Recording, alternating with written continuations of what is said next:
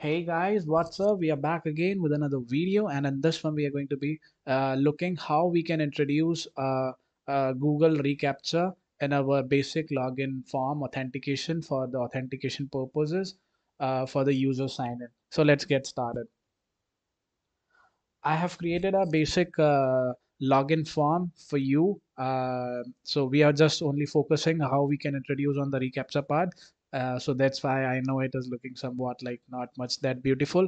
But anyways, we are only focusing towards the reCAPTCHA library for this video. And in order to in order to use this reCAPTCHA library, I want you to install one npm package that is React Google Recaptcha. You can simply go to Google and you can type React Google Recaptcha, and it is the first link you need to open, that is React Google Recaptcha, and we will be installing this. I have copied it and just paste it into your terminal. npmi React Google Recaptcha. Yeah, it has been installed in just 1 second, and now we are good to use it in our application. If you will scroll down, you can see in the documentation, it is first of all, we need to import this. I'll import it on my top of our app.js file, the basic login page, and I'll copy this particular component which is offered to us from this library, reCAPTCHA, and I'll paste this just after my this uh, this password. Okay, and it is giving error because on change is currently not defined. So let's declare it on top of it. Const on change, I'm creating an arrow function, and yeah, currently we are not returning anything from it. It's just only as so that we can get rid of the errors.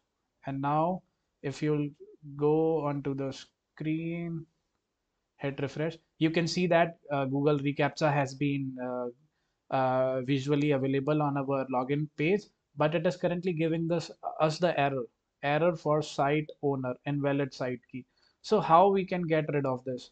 We need to uh, and you can see it is also giving in this in the console. Currently it is not, but yeah. So how we can get this working? So first of all, you need to go into, you can type React, not React, Google reCAPTCHA. Okay, and on the first link you need to open it and click on v3 admin console. When you'll click on v3 admin console, it will ask you for the verification. Just select the account from which you want to authenticate. I am going to authenticate with my another account. Yeah, so over here, as you can see, I'll be going with the reCAPTCHA v2 currently, because I want to include I am not a robot checkbox challenge. There are reCAPTCHA v3 as well, that is related to the question and answer, but I'll be going with reCAPTCHA v2 this time.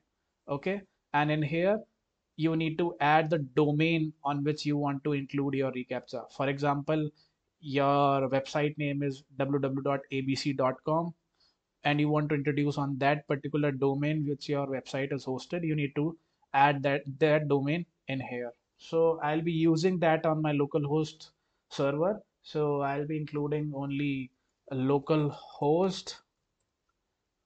Okay, and another one which I'll be including is also the local host port number, that is 127.0.0.1. So this is our local host number, and I have included it. Now everything is done. Now I'll click on submit. Please specify a label name. Okay, let me type demo.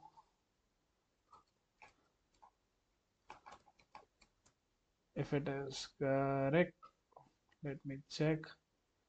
Yeah, let's accept all the terms of service. Click on submit, and after clicking on submit, you can see that our label has been registered. And in order to make this work, you need to copy this site key for you. For this, I'll be copying this, and Now you need to go into your application, and the side key, inside side key, you will be pasting this inside your string. Let me go.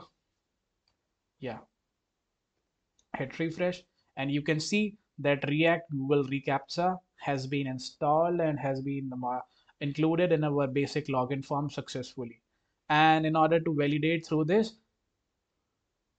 I want you can do that as you can perform all the validations in here inside the onChange method. You can perform all the validations. For example, when user performs sign in, as you can see, when the answer is correct, then you allow the user to log into the application. As you can see, hit next. It is asking for traffic lights, verify. Yeah, you can see that it has been verified, and based on this particular authentication, you can let your user sign in into the application. So that's pretty much for all in the for this video. I hope this was a very valuable session, and definitely you are going to be you'll be asked for such kind of requirements. So save this video for your future references, and if you like our content, kindly like, subscribe, and share our all videos in our channel. So thank you so much for joining me.